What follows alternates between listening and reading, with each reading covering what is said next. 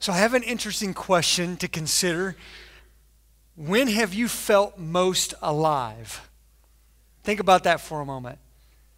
Points in your life where you have felt most alive. Now, as I think about that for myself, I have to I get spiritual and have to, I do think probably first and foremost of that moment when I gave my life to Jesus. And literally it was at camp, and we have students in here. You know what I'm talking about. Camp is a neat experience, isn't it? It's like, man, it's like a piece of heaven on earth, and just in a powerful way, you hear God speaking, and you're faced with an opportunity to respond like never before. I went there 7 summers before I finally realized that everything he had done for me personally. And I don't remember exactly what I said, but I prayed to him and asked him to save me. And I remember we were up at a campfire up on a little mountain in Knott County, Kentucky. And I remember very vividly walking down off that little mountain. It was a bit of a walk to get back to our cabins, and feeling lighter, feeling freer, feeling different. And I felt alive. I think of other moments since then that I've had. I think of my wedding day. You know, I think we feel most alive when we think about these moments in our lives where it's like, nothing else matters right now but this moment. And that's when we feel, I think, most alive. And that's what I felt about that day. I was like, this is it. This is the big day. Been dating that girl 5.5 years. Finally, she's going to let me put that ring on her finger. And she's going to be legally bound to be my wife. I remember, I'll be honest with you, just being real, I was looking forward to the honeymoon too. I felt very alive about that as well. Back in our day, we had this campaign that was a real famous campaign called True Love Waits, where we encouraged everyone to, if you're not married, to abstain from sex until marriage. I signed that card, so I had that day circled. And I will tell you this, that night before I was hanging out with our groomsmen in a little hotel room in LaGrange, Kentucky, and I was like, you know what? I think I should burn that card. I don't need it anymore after tonight. And so one of my groomsmen said, okay, if it don't burn, then you have to keep abstaining. I was like, whatever. I didn't even think, I thought that was a weird thing to say. Well, it turns out I don't use a lighter very often, and he gave me his lighter to use, and he flicked it, and it worked, and he goes, here you go. And I flicked it, and it would not work. And this went on for minutes. Like, I kept flicking. I was like, why is it not working? I'm like, okay, you're doing something. What are you doing? And turns out there's apparently a little safety switch you hold, and you can flick on some of these lighters. I didn't know that. He was even doing stuff like he would rub it on his shirt and flick it. Man, it works. I'm like, it's not working. What are you doing? And I finally realized what he was doing. I burned that thing and I burned it over the toilet in the hotel room. Anyway, I felt alive during that week. And then I think of, and I'm looking over here at little Riley Beers, and I know that they could testify to this too. When you're having one of your children being born before your very eyes, I kid you not, you're thinking of nothing else at that moment, are you? It's all about this child is coming, being born, a miracle of life, this creation that God used half my DNA to make, and you just you're thinking about let it be healthy, everything go well, and it's a moment that is unbelievable. And that probably is another day where you feel so alive. Do you have all those big moments in life, right? Where you just, those are huge, those are great.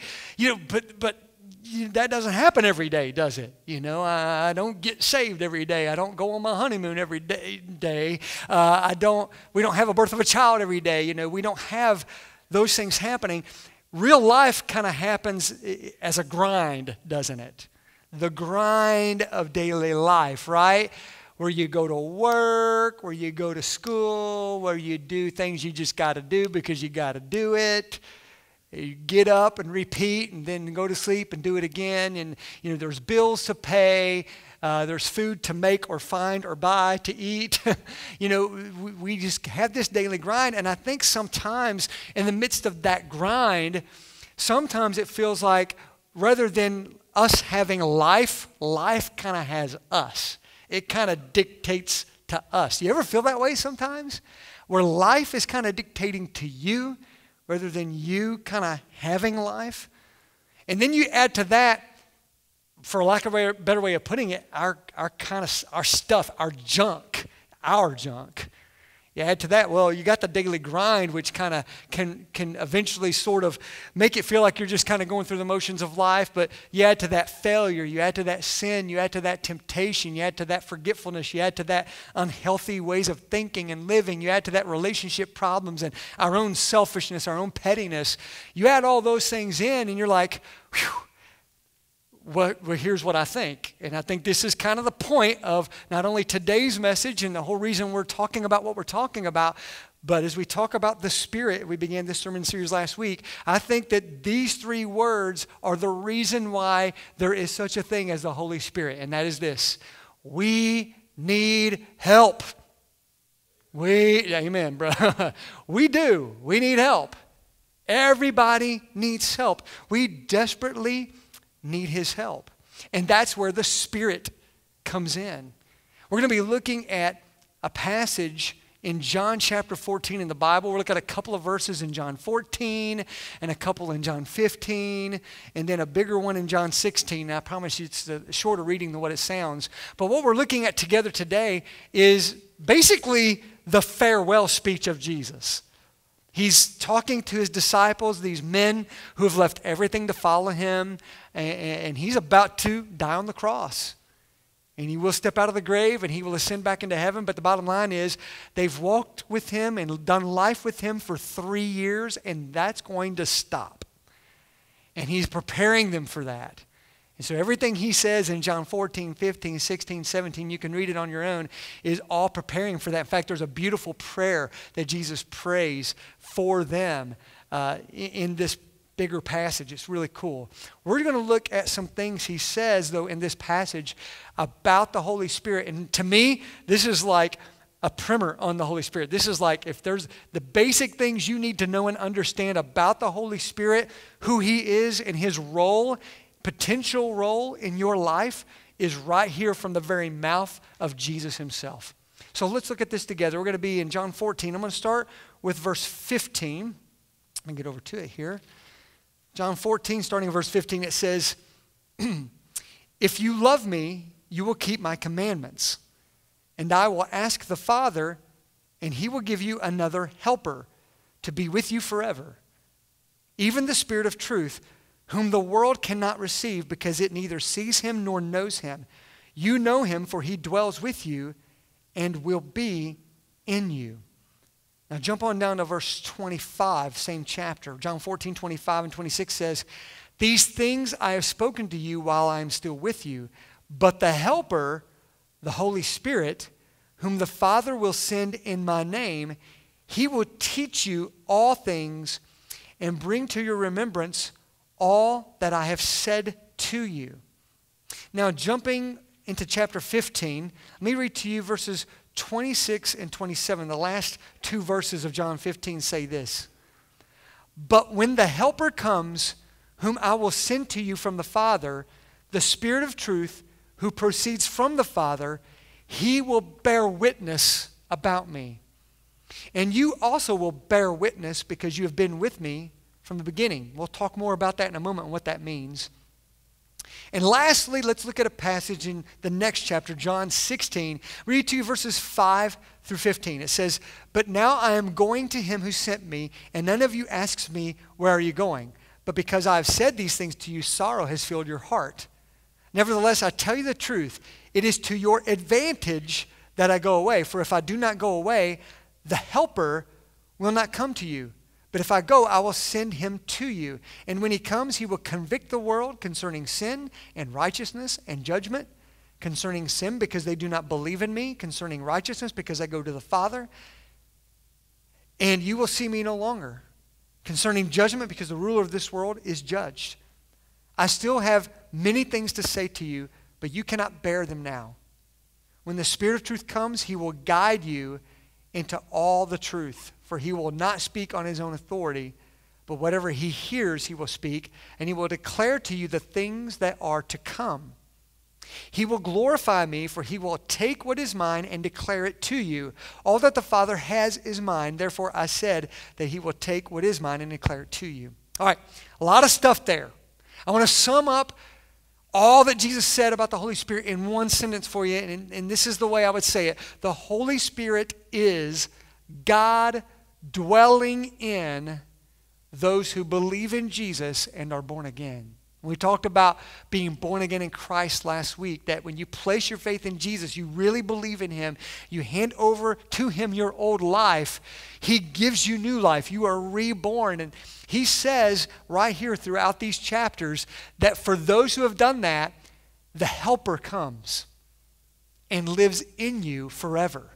You have a helper that stays forever. Think about that for just a moment. It's better than Google. It's better than Siri, better than Alexa, better than all those other things, better than Dr. Phil, better than all the counseling you could potentially get. And I'm not saying those things are bad things. I Google and Siri all the time, and I seek wise counsel. That's all good. But what I'm telling you is that you have, by faith in Jesus, this helper in you forever.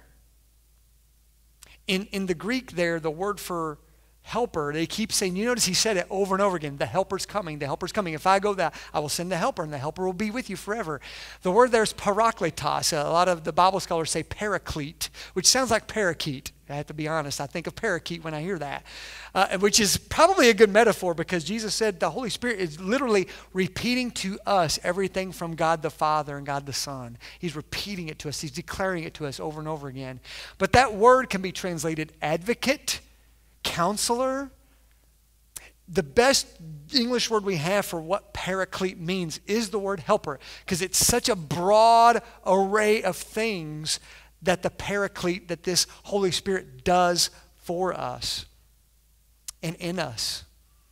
In fact, I want to go through a real quick list for you. I mean, it's kind of a big, quick 12-point list of everything Jesus said about the Holy Spirit just now, okay? Number one is he will never leave you. Let that soak in for a moment. He will never leave you. He stays. Second, he is in you. Third, he teaches you. Said that over and over again. Jesus said he would teach you everything. Number four, he says in 14:26, he reminds you. Amen to that. Anybody else need reminding? Over and over and over. I need reminding. And it's not even the little things. It's, in fact, the really big things I need reminded of over and over again, such as who I am in Christ, what he has done for me. He reminds you. Number five, he testifies about Jesus. Let that soak in for a moment. He talked about, do you remember that passage where he says, the Holy Spirit will bear witness of me? That's testimony. That literally means a testimony, like in a court of law. If you bear witness, you are giving a testimony on behalf of. The Holy Spirit testifies about Jesus. I think this is really huge. I don't know if about you, but I'm amazed sometimes that I know who Jesus is and believe in him. Because this is a man who walked the earth in the flesh 2 millennia ago. To me, it seems like it would be easy to think of, and I think there are people doing this, to say, well, that's just a historic figure that was probably a pretty cool guy, and that's it. But that's not it. It's bigger than that. He is not only, he wasn't a man that walked the earth in the flesh. He was God himself, through whom all things were created, and who sustains all things, and who created you, and who loves you, and who died for you. And the only way we know that, and the only way you know that, or at least you're thinking about knowing that and believing in that, is because of the Spirit. He testifies about Jesus. Number 6, he convicts the world about sin. Number 7, he convicts the world about righteousness. Number 8, he convicts the world about judgment. That's, I think, one of the more intriguing parts of that passage. I still try to wrap my mind around what Christ is trying to teach us there. But he's convicting not just those who believe in him, but the entire world.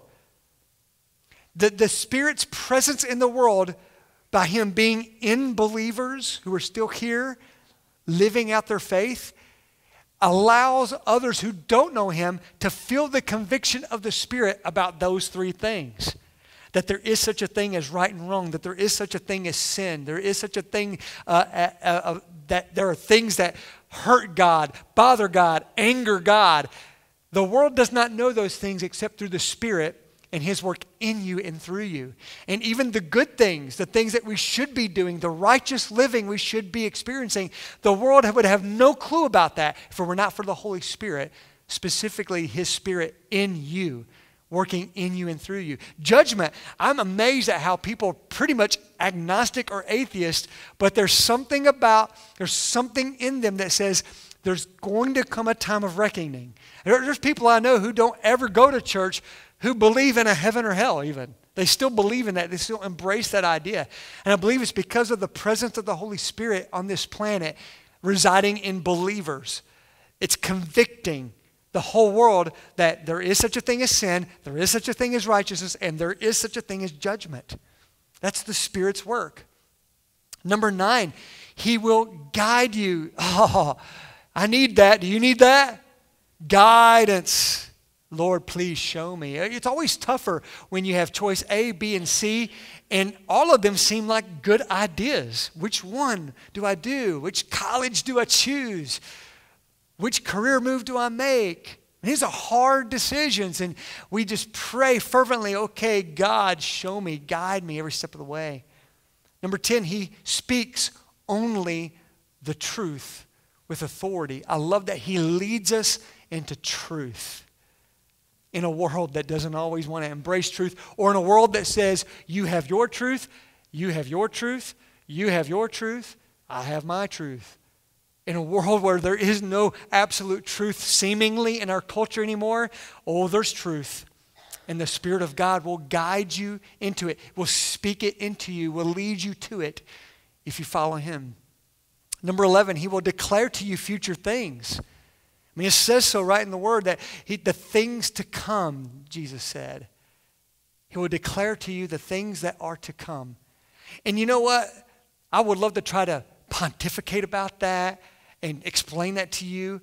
But Jesus just kind of let it out there, just kind of rolled it out there to His disciples. And I think that we should feel that tension too. The Holy Spirit will declare to you the things that are to come. Period. And maybe you've experienced something like that. Like you can almost envision what's going to happen if I turn this left turn A and then the right turn B, the thing I'm thinking about doing that I think I probably want to do. But then I'm feeling that if I do that, this will happen. And I'm being kind of warned about that. That's the Spirit in you. And that's awesome. And then lastly, He will glorify Jesus. We'll talk about that in just a moment. Let me re-summarize. Here's what's cool. Here's what's true about the Spirit. And because if you place your faith in Jesus, He is in you and He stays with you forever. Check this out. If you are a follower of Jesus, you have everything you need right now to live the life God wants you to live. You have it all right there. Think about that. There's nothing else you have to wait for. There's no other hoops you have to jump through. You have everything you need right now to live the life that God wants you to live. Let me read to you the New Living Translation of 1 John 2:27.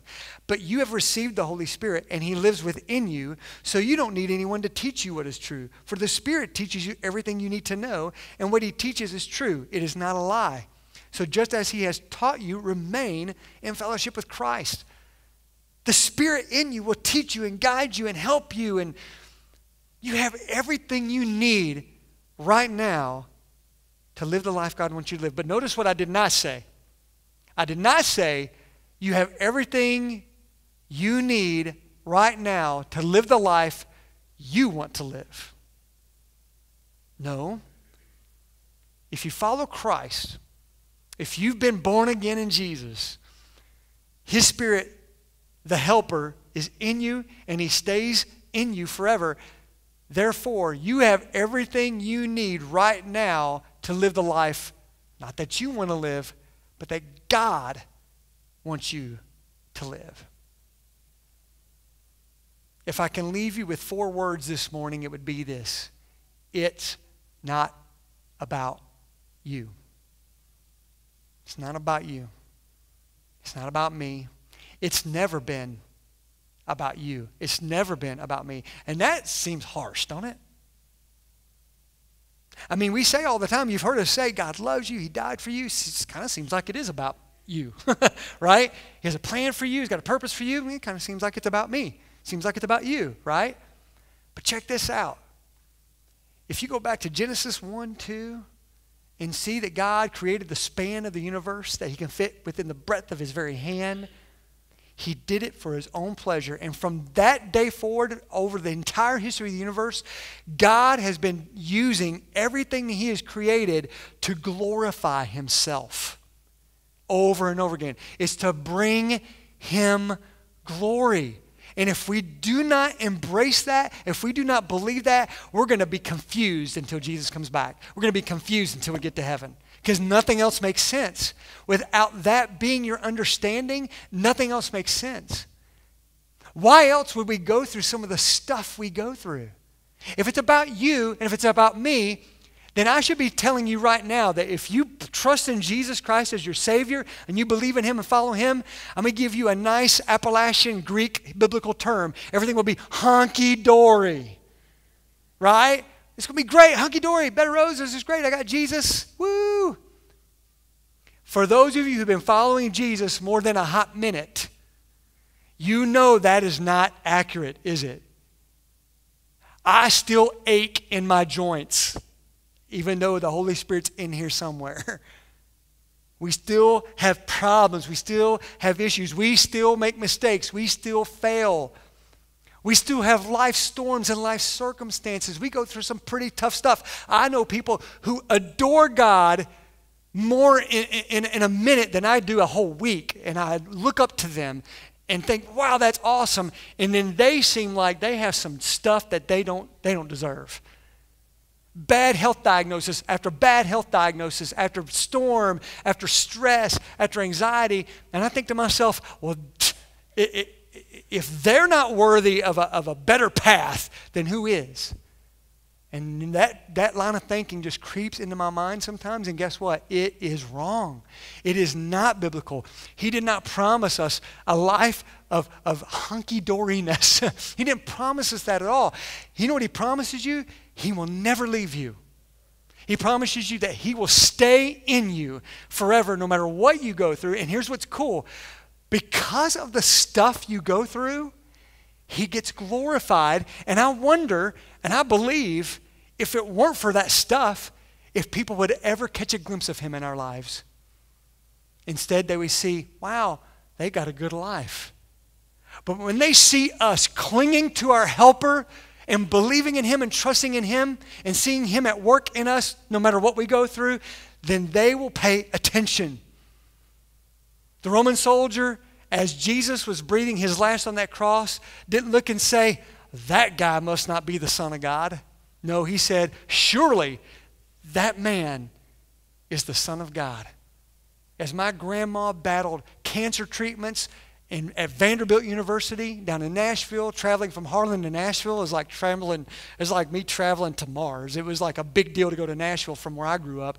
And she made all those trips to Nashville. And my dad did not believe in Jesus yet, but he loved his mama. And so he would drive her to Nashville for these treatments.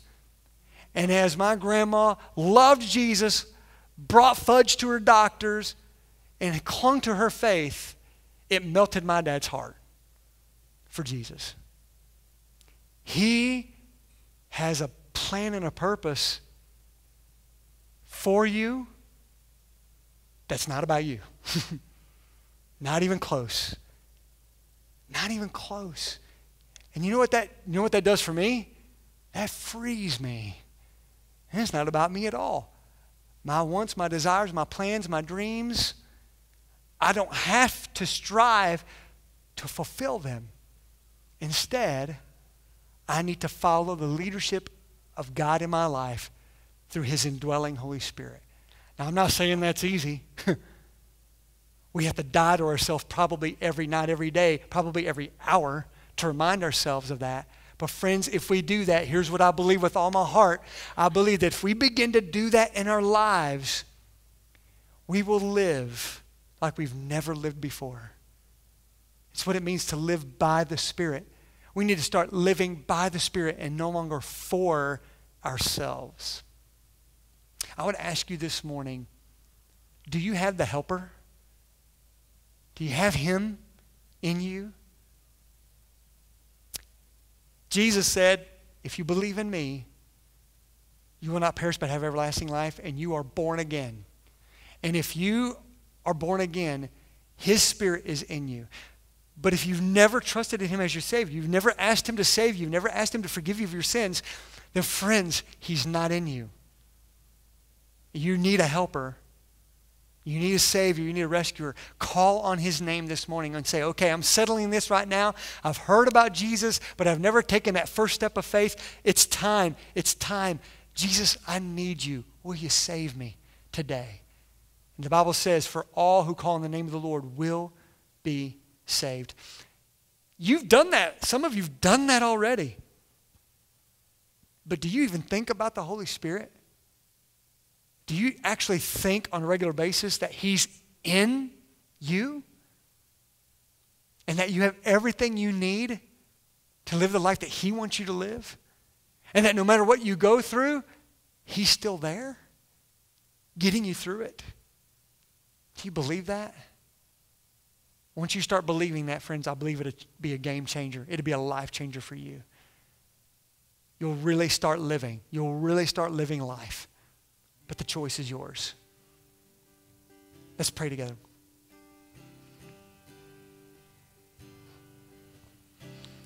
Father, we come before you this morning asking you by your Holy Spirit to convict us, to speak to us. There might be one in this room that has never trusted in you as Savior and Lord, and now is the time. This is their divine appointment, Lord, to be able to receive you into their lives forever. May they call upon your name right now and say, Jesus, save me. Forgive me of all my sins. Come into my heart right now, forever. Father, if someone prays that prayer in faith, you promise in your word that they are given the free gift of eternal life, that your Holy Spirit will take up residence within them forever. Father, thank you for that. And Lord, for those who have already trusted in you this morning, may they know that your Spirit is right there. They have everything they need right now to live the life you want them to live. And Lord, I pray they would begin to live that way rather than for themselves. May I, Father, stop living for me and start living by the power, truth, and guidance of your Holy Spirit. Help us now. In Jesus' name I pray. Amen.